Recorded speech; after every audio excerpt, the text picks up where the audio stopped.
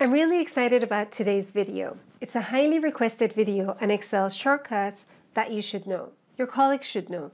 Anyone who works with Excel should know. Let's get started.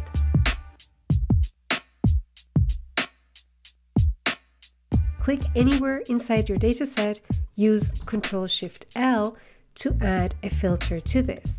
And then you can go about using the usual filter options, filter for names, press enter, that's my list. To deactivate the filter, click inside the dataset, Ctrl-Shift-L takes it away. It's a toggle, Ctrl-Shift-L puts it back, Ctrl-Shift-L takes it away. Click anywhere inside the dataset and press Ctrl-T. The table has headers, click on OK. Design tab is activated. You have a lot more table options. You can decide on the style you want. You can add a total row to this, summarize with the pivot table, or remove duplicates. Now there are many more advantages to tables. If for some reason you want to convert this back to a range, just click on Convert to Range. To jump from one side of your dataset to the bottom, use Control and the down arrow. To jump to the right, Control right, jump to the left, Control left, jump back up, Control up. This is much faster than using the scroll bar. Now, if you want to jump to the bottom but highlight everything in between, use Control-Shift down. Control-Shift to the right highlights everything on the right side. I can click on the Home tab to take me to the top of the dataset. So if I had some text here and I use Control-Shift to the right, it highlights everything there. It doesn't jump to D because D is in fact empty. This information is sitting in E. If I wanted to format all of these, I'm going to use Control-Shift down to highlight them, Control-1, which takes me to the Format Cells options. I can decide on my formatting and press Enter.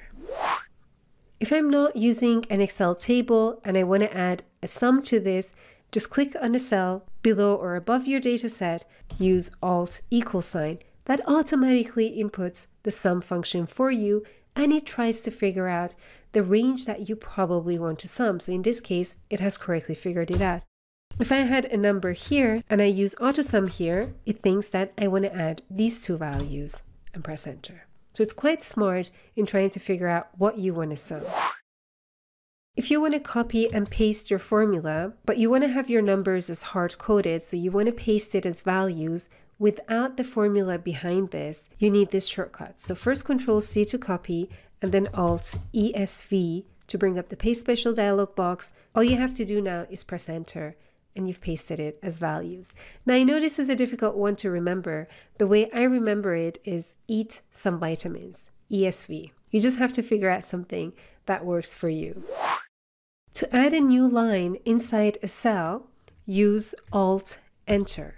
So you have to be in edit mode, because if you press Enter here, it just moves down one cell.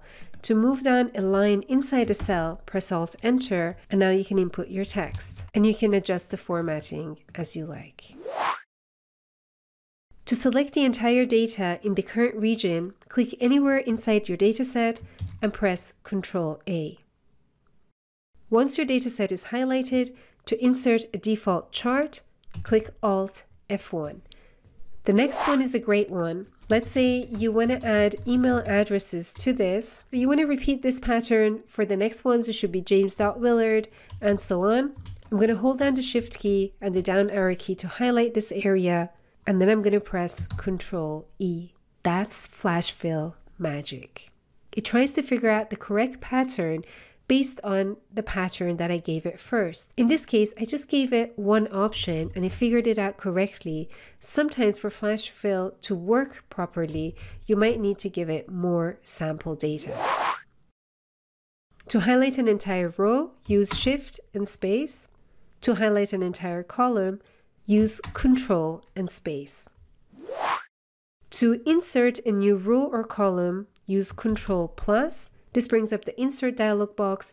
You can select Insert an entire row, entire column, but because we already learned a shortcut before this, we're going to use that first. So let's say I want to insert an entire column. I'm going to highlight the whole column. What was the shortcut key? Control space, Control plus, that automatically is going to add a column. It's not going to ask you if you want a row or a column. Now let's repeat for the row. Shift and space, insert a new row, Control plus. To remove an entire row, Control minus. To remove an entire column, Control minus. But if you want to avoid the dialog box, we're going to highlight the entire column first, and then we're going to do Control minus. If you want to drag an entire row and drop it somewhere else, so let's say I want to move Richard Elliott in between Robert and Paul, what I'm going to do is highlight the entire row. Now if I drag this and let it go, it's going to try to replace this data, but I don't want it to replace it. I want to actually put it in between those two. So here you drag it, but while you're dragging it, you're going to hold down the Shift key, and that's going to insert it between those two. To hide a column, use Control 0. To hide an entire row, use Control 9. When I first receive a new workbook from someone else, I want to check if anything has been hidden in there or not. The shortcut key I use is Alt semicolon.